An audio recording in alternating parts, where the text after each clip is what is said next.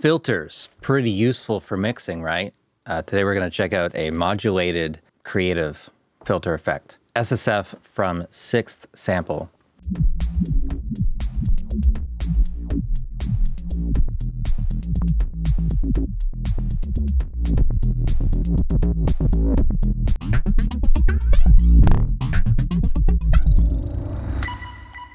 So here's the website.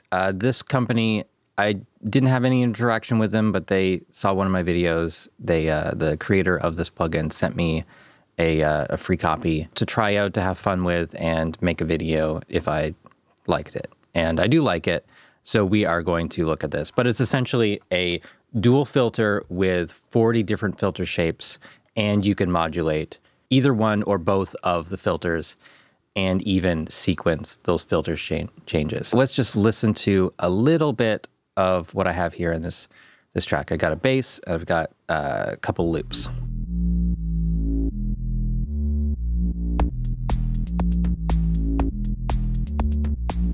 Just to get started with this, we're going to look at the kick drum. So we can use this as just a simple filter. Pick a filter shape here in this section and bring down the cutoff. With this particular sound, I'm hearing quite a lot of this sort of resonant peak. This is a synth kick drum. Weird sort of ringing. I'm going to bring down the cutoff. And I don't really want to affect the low end, so I'm using a low pass.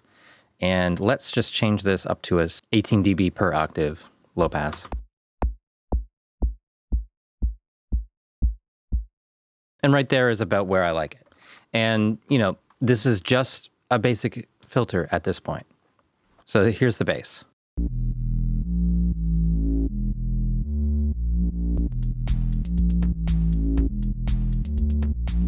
And let's bring up the plugin again. And so we're on the bass, and I'm just going to mess around with this.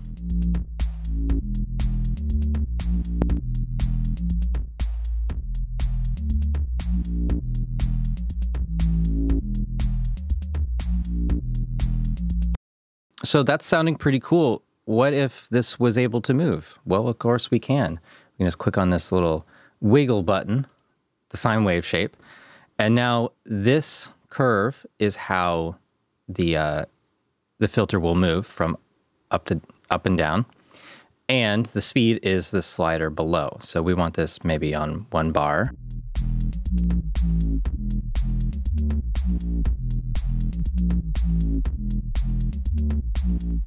Although it's not really 1 bar. I'm not sure why. 1-to-1 option here. At first I thought it was 1 bar, but it's not 1 bar. It's 1/4 note.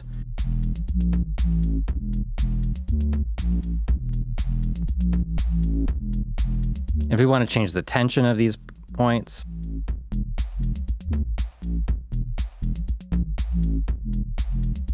you can hear that you can really change the vibe of the song by just, you know, choosing how it's coming up in relation to the kick. Now, what if we want a little less filtering? This green section on the sides of the fader will limit the range of that motion, which is pretty intuitive, I find.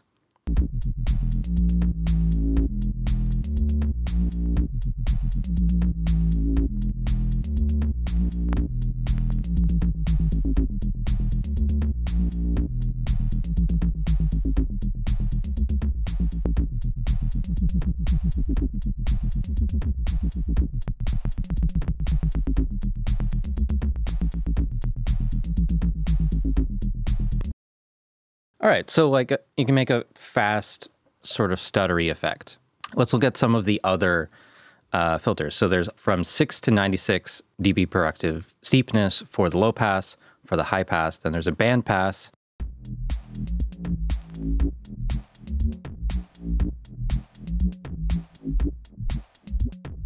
And again, you can change the steepness, you can change the Q, how narrow that point is. If we turn off modulation, we can see that here, how narrow that is. We've got all pass filters.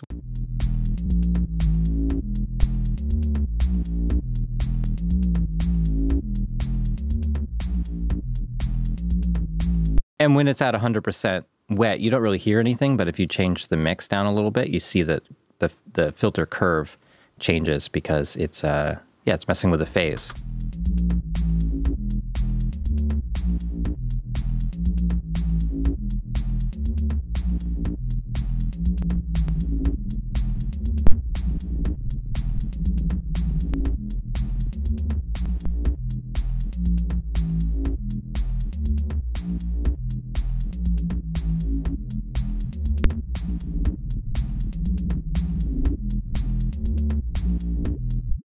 So that's the all-pass filters. There's band stop, low shelf, high shelf, more of a EQ sort of curves.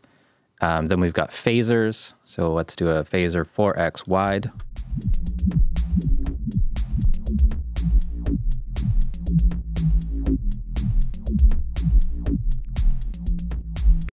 And I can't think of any other filter that has a phaser mode. That's pretty sweet. And then we've got Formant.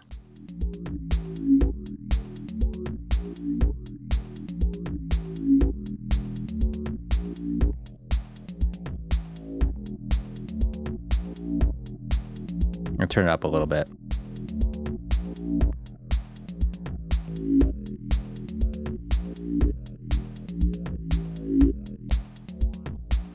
Different vowel shapes. Again, not something you find in a normal EQ or filter plugin. There's various modified filter shapes.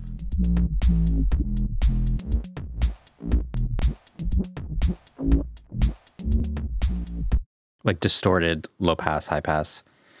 And then under the miscellaneous, I think there's some really fun things with the Comb Plus, the comb filtered reverb, sample and hold.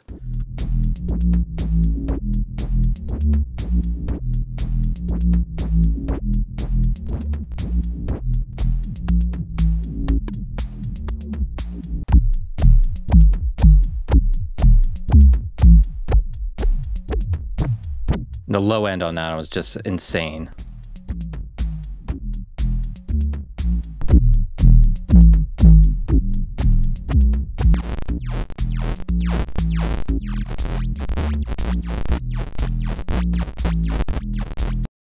All right, going back to one that's actually like useful for this, let's go to the low pass 24.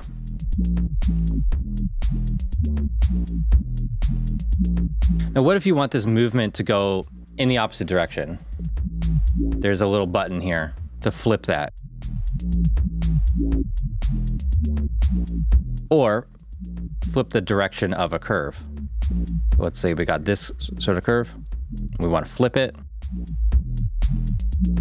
So what we see in the bottom is opposite of this.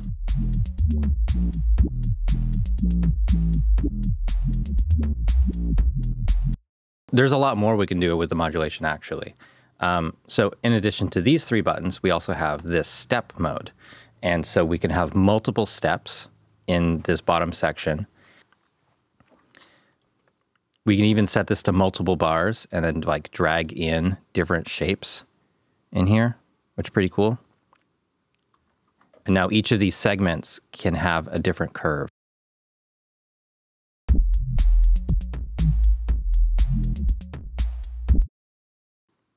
We can set all to default, and we can also randomize all. We can randomize just the selected one. We can set one back to default, or we can randomize all. And we can shuffle everything, randomize everything. What I'm actually going to do here is go to factory, and I think factory A was pretty cool.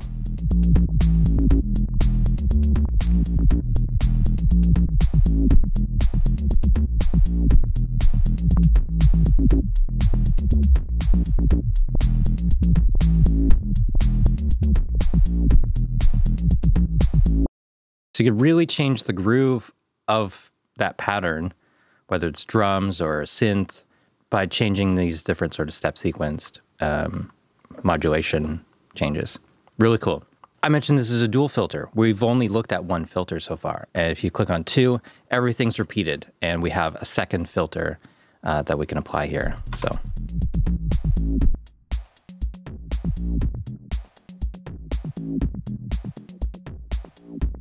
And they are in series, by the way. We also have a panning mode, so this filter can work on just the left, and this filter can work on just the right.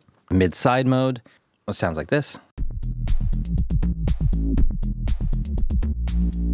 You're not going to hear much with the mid-side stuff because this is a mono sound. There's nothing stereo. You need to have stereo to mess with mid-side, but it's there if you have stereo.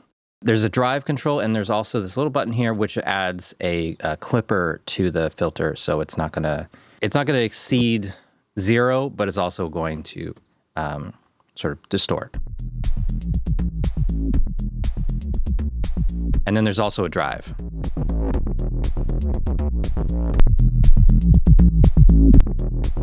When the clipper is turned off, peak volume is louder, but it's more distorted when it's on using this drive. This drive control is more of a gain control when the clipper is off, sort of a boost.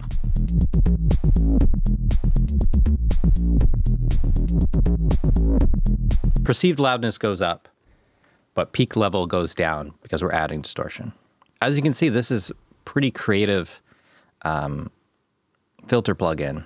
It does a lot more than you first expect. Yeah, but if you're just using it as a basic filter, it's got everything. A couple quick odds and ends after that. We've got different sort of UI styles. Pretty cool. There's presets for the step sequenced modulation, and there's presets for kind of the whole thing. So I'm going to put in another instance of SSF on the master track.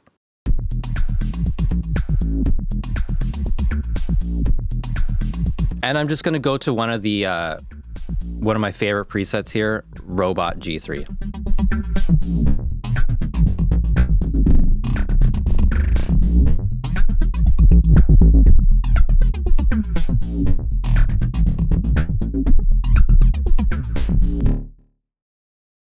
I love that. It's clear. Let's add in one big one. And let's reverse it.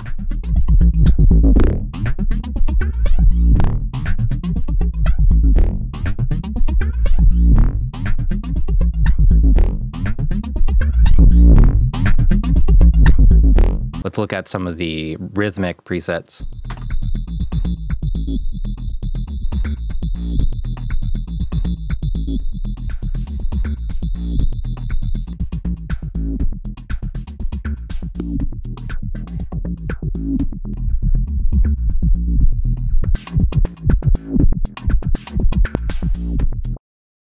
Yeah, I really enjoy this plugin.